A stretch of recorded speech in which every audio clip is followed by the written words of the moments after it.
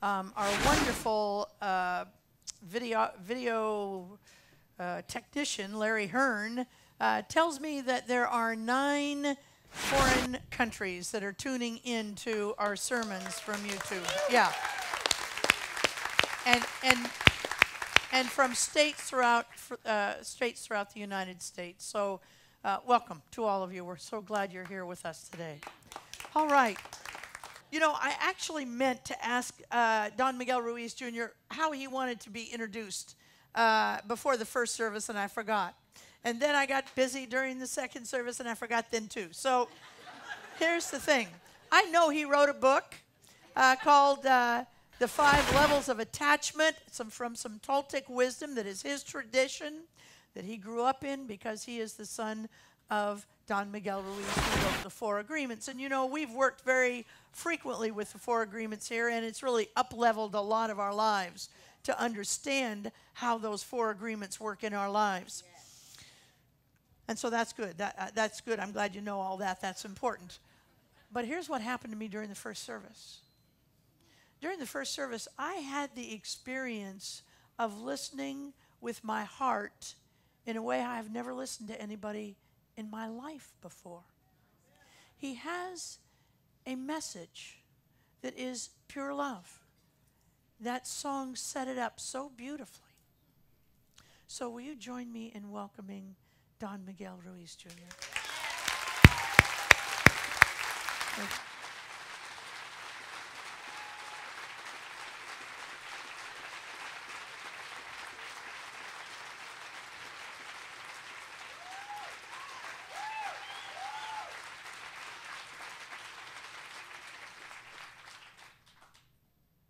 Oh.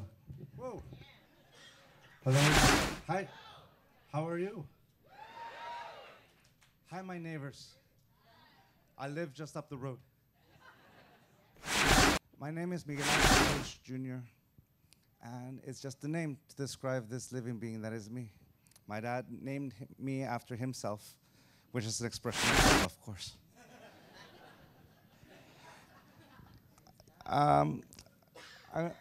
I was sitting in the teen programs director's office between services, and I saw a little poster about Einstein talking about how everything is energy, and that if you want to change, all you have to do is tune into that frequency, and change just happens, because that's how energy does.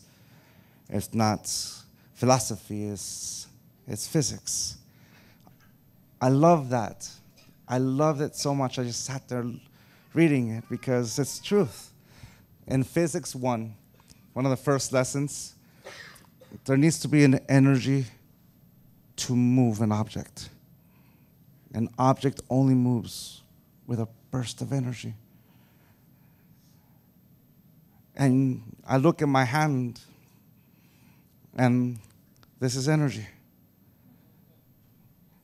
If you've ever seen someone pass away, there's that moment where even if they're laying on the bed, and I remember my uncle who passed away in front of me, laying in the bed with all my cousins and my aunts, and just sitting there. He was there.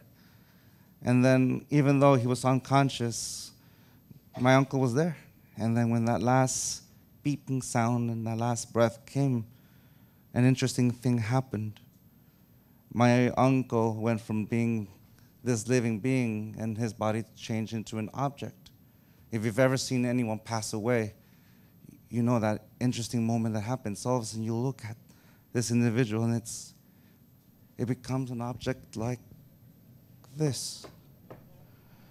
Which means that for as long as there's life, I am this living being that moves this body. This is the energy.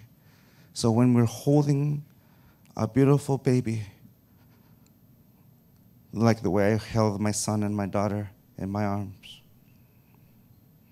that moment of watching him and her breathing, holding with such love, because I'm falling in love so much.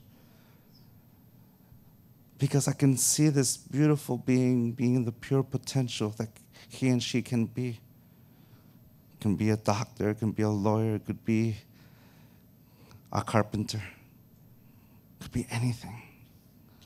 Life is limitless without potential, with potential to go in any direction in life. And just like that child, that's my son and my daughter, I was once in my father's arms as well, in my mother's arms, and they thought the same thing.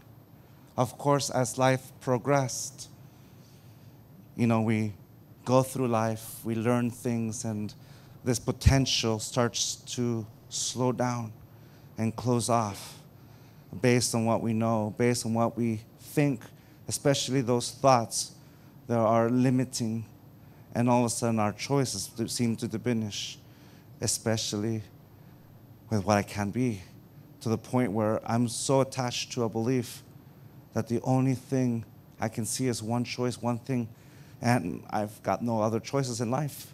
And I'm forced to live like that, completely forgetting that I'm still that child.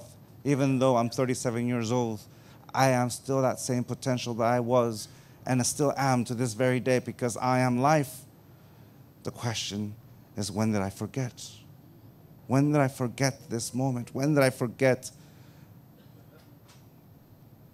Somewhere across the line of my life, I learned a limiting belief, a limiting thought. I can't, I shouldn't. Those thoughts that limit my full potential. I'm not good enough, I'm not worthy enough, I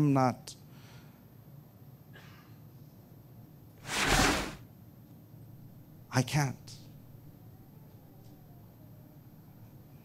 For as long as there is life in this body, the truth is everything is possible, because there is life in me.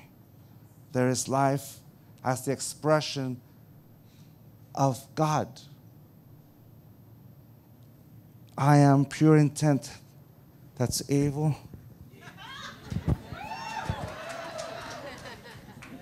to dance.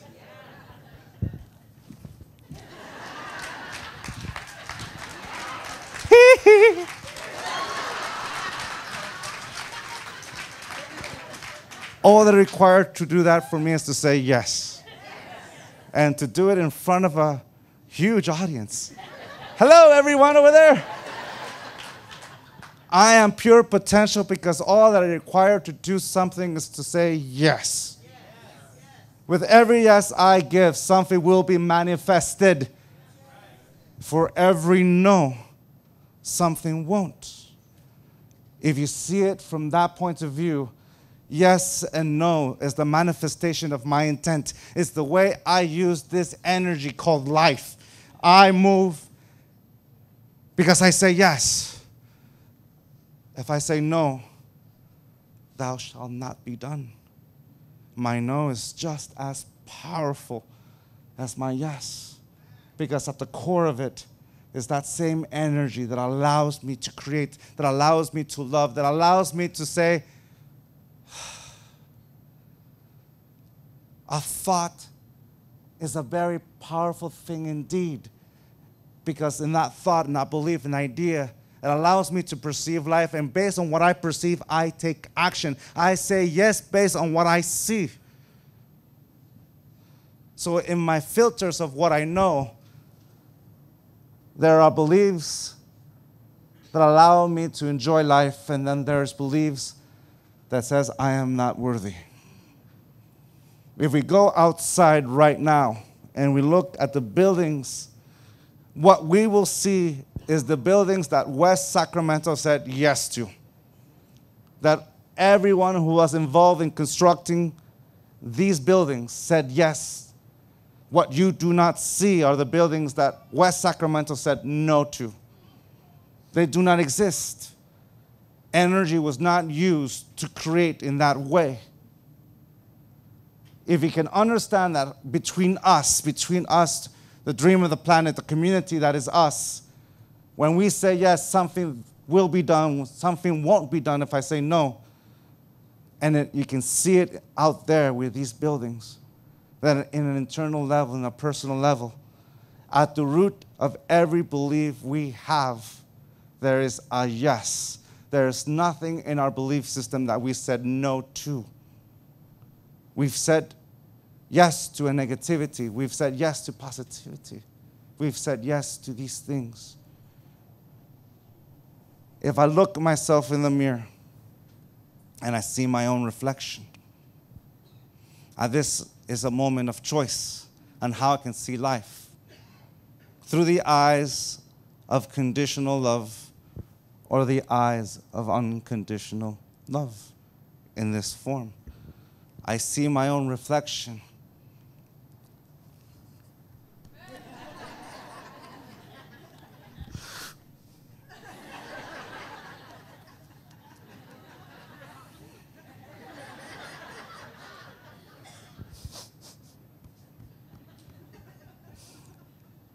Every judgment is a form of punishment for not living up to our own expectation of what's supposed to be. And I'm saying yes to those conditions. Perfection is something that is free from flaws, yet what is a flaw is based on an agreement.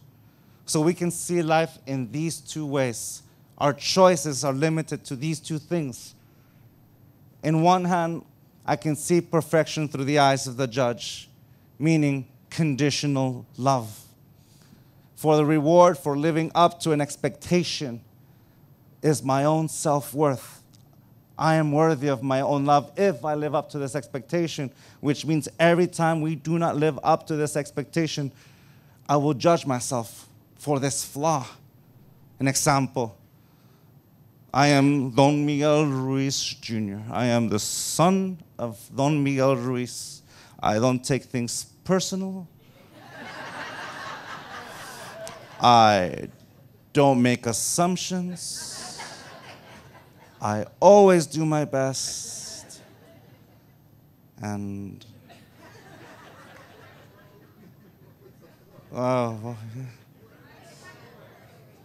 be impeccable with word. You know, I don't even know why you guys came here.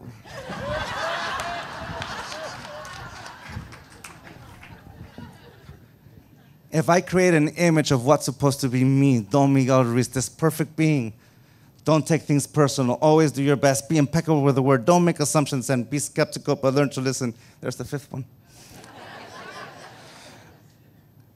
If I don't live up to this expectation, that self-judgment, that punishment, which means I've turned the 4 agreements into the 4 conditions of my self-acceptance, or the 4 conditions of my personal freedom. In order to be free, I have to be these 4 things. Which means if I ever fall short of it, there's the flaw, and I can judge myself, punish myself with that self-judgment. And I'm saying yes to it.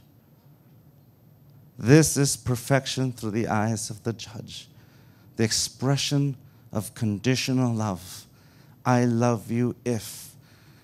I can only love myself if I finish college, which means if I'm a freshman, then that's 4 years of me rejecting myself until I'm able to say, I graduated college, or I got my money, or I got this wife, or I got this.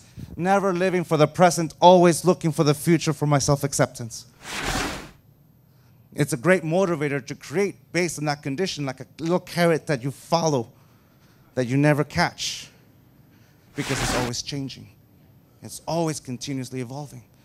Because as soon as you accomplish that goal, within a minute or 7 seconds or a week later, there's another thing I have to accomplish because life continues. Life didn't stop right there. I continue going and going and going. And if we know to motivate ourselves through that conditional love, then we're always finding that our self-acceptance is somewhere in the future, never in this present moment.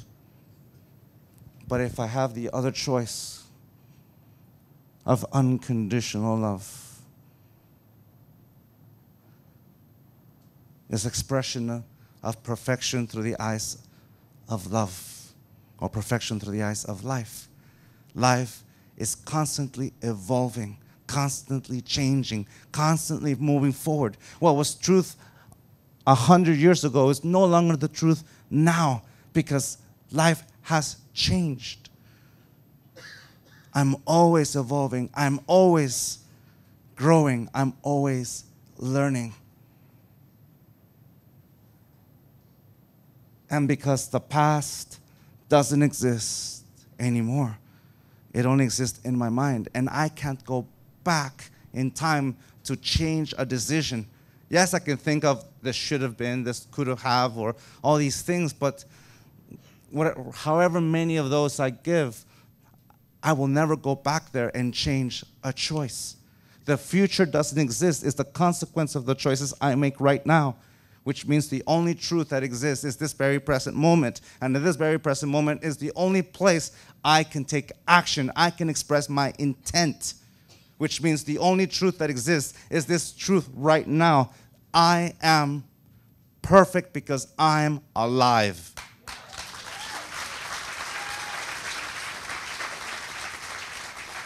And I'm always evolving. I'm always growing. The 4 agreements from this point of view are just an instrument. I'm saying yes, that's what makes it an agreement. I'll use this like an instrument.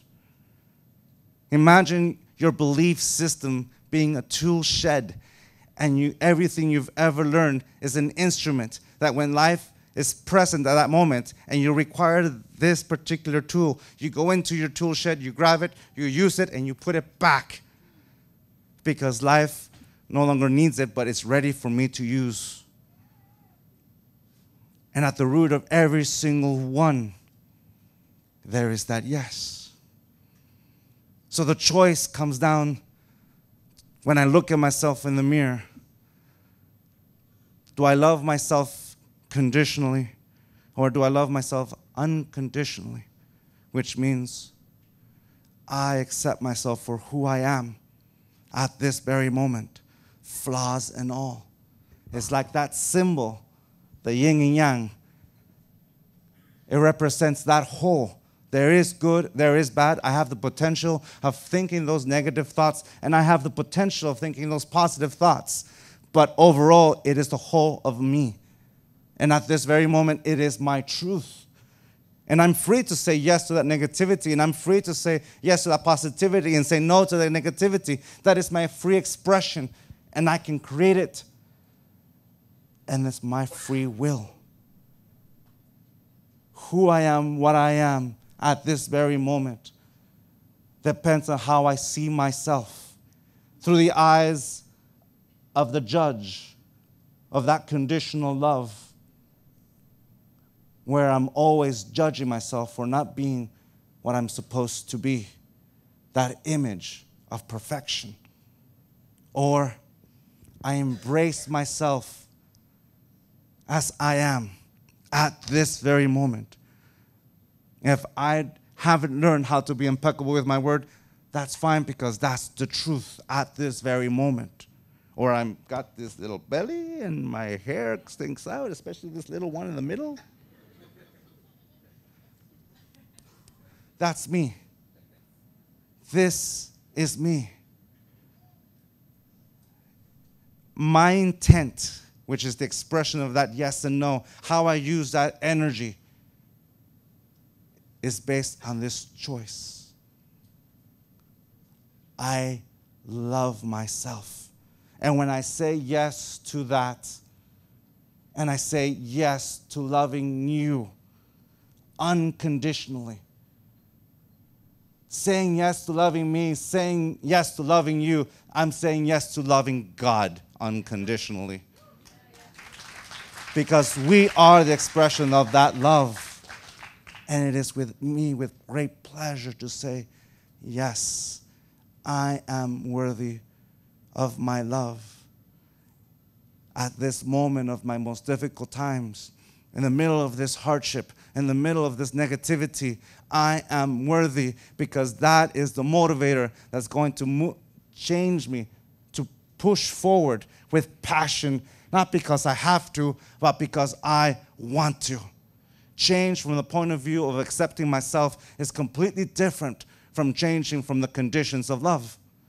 When I change based on that condition, That carrot is always elusive, and I'm changing because I have to.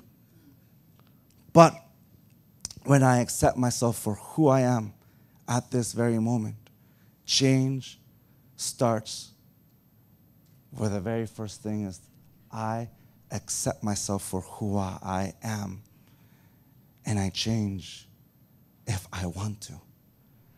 And from there, everything is different. Because I'm always that point of origin, and I'm always that ending point. Instead of looking for my acceptance somewhere down the future, if we go back to the example of college, every single step of the way, I am worthy of that love. Because every moment I am alive. I'm completely alive, and I'm free. Completely free to love with the freedom of life. To me, to you, this is God. This is love. And every one of us expresses in its own way. These symbols right here all represent a different form of that love.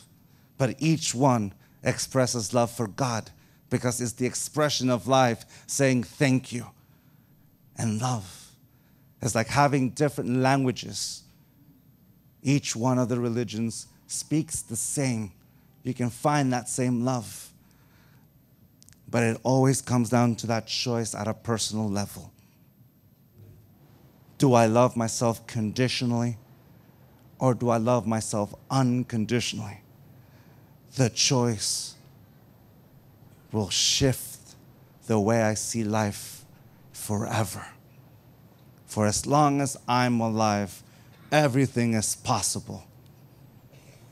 And it's expressed by me saying, yes, I will take this step. Thank you.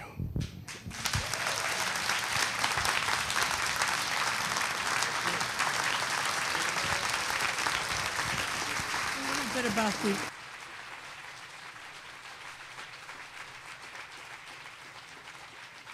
I was just asked to explain the workshop we're about to have after this service at 1 o'clock. It's a 3-hour workshop based on the 5 levels of attachment. The book is based on that question, do I control knowledge or does knowledge control me? And I'm going to use the example of that flower. Awareness is like a flower when it's completely open. At level 1, the answer is, I am alive regardless of what I know. At level 2, preference. I have an awareness that of my authentic self, that I am life. And I will use knowledge as an instrument to survive, to manifest, to create. And when the moment is over, I let go because I never lost awareness. And it goes like this. 1 and 2. At level 3, identity, I use knowledge to identify who I am and what I am. But when the moment passes, it's tough to let go because we're right there. At level 4, internalization, knowledge gives me the rules and the conditions by which I love myself and live my life. So I take things personally, domesticate myself. And at level 5, when the flower is completely closed at fanaticism, knowledge has complete control of me. Letting go is an act of self-love. And as life progresses, we go up and down, up and down, up and down. But always coming down to that contrast between conditional and unconditional love. The 5 levels of attachment are an instrument that I can use to become aware of where I'm at this very moment. And at that very moment, I can make a choice. Do I stay or do I let go? That's what the workshop is about. And one more thing before I finish. Of course, I have to ask my wife what I'm about to ask, but I have a favor. Years ago, my grandmother, who passed away about 4 or 5 years ago, she baptized both my son and my daughter. So in the eyes of God, they're baptized. But my grandmother asked me, I want you to find a church to baptize them. And I haven't found a single place. I found it. Can you baptize my kids? Yeah.